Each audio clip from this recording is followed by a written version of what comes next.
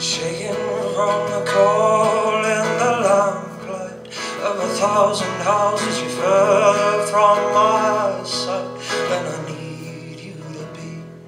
I've been playing guitar, I guess, and playing in bands since I was 13, secondary school, that sort of thing, playing with mates and doing battle bands and things like that at school, but only really focusing on my solo stuff since about 2010. I'd played with a few other bands and been guitarist and had the chance to go and play in Europe and tour up and down the UK, which was great fun, and it gave me a real taste for wanting to do it myself. And I put out an EP called The Mind Canary in 2010 when I was living in Cardiff, and that's through a friend of ours, Rich Chitty, has a label called Bubble Wrap Collective, which is who I'm signed to, and who we've just put out the newest album, which is Second Guessing. Oh, I was born in Norwich and grew up in Australia for a little bit, and then moved to Cornwall, and then moved to Cardiff, and then moved to Bristol. I think the thing that I like most about Bristol is the variety of scenes that we have here and what it's able to support. I mean, there's,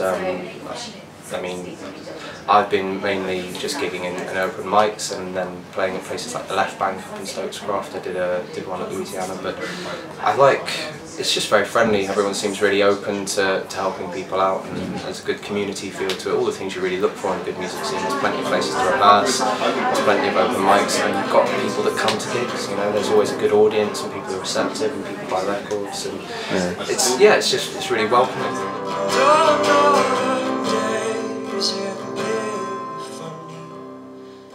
Several of our thoughts occurred and set us free.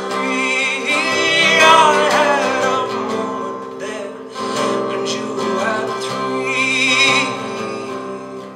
I couldn't believe just what I see. We did the album launch for Second Guessing at the Canteen, and we did that with my friend's band Little Arrow, who were also on our label, and it was a brilliant night. But my favourite gig ever, it's difficult to say, it's usually just the last one I did. Yeah.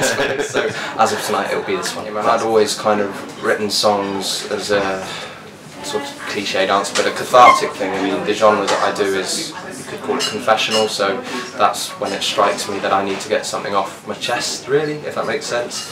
So it was just something I did for that, but pushing forwards, I've decided that I need to put a lot more work into it and do a lot more gigs, really. So yeah, just making records, doing as many gigs as possible, and just enjoying it, really. The Mind Canary EP I put out, that was really, all of the songs that were based on a relationship at that point.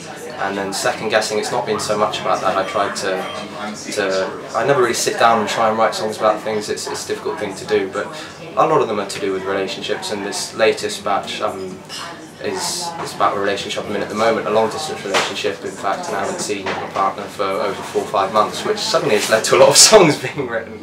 Boy, I woke up with too much on his mind, long for sleep, returning kind to creep up on him and take him away. Boy's too lazy to take another day. This boy's too lazy to take another day.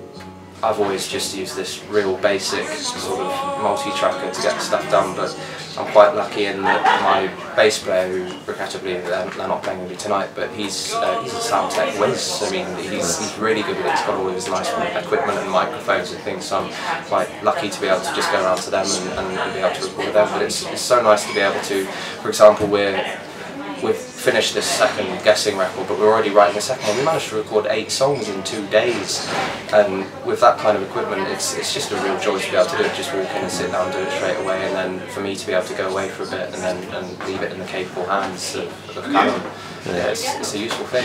There was a song on Second Guessing called Lazy Day, and we put it up on SoundCloud, and it got put onto Folk Radio UK's website, and within a couple of days it had over like 10,000 plays, which is the most attention I'd ever had for a song.